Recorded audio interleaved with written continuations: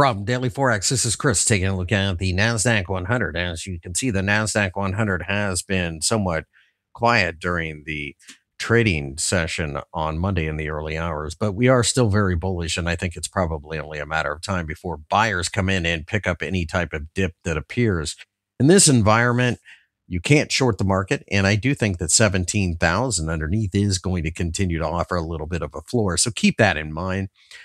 I suspect sooner rather than later, we will hit the 18,000 level, which could be a little bit of a barrier, but probably more or less from a psychological standpoint than anything of substance.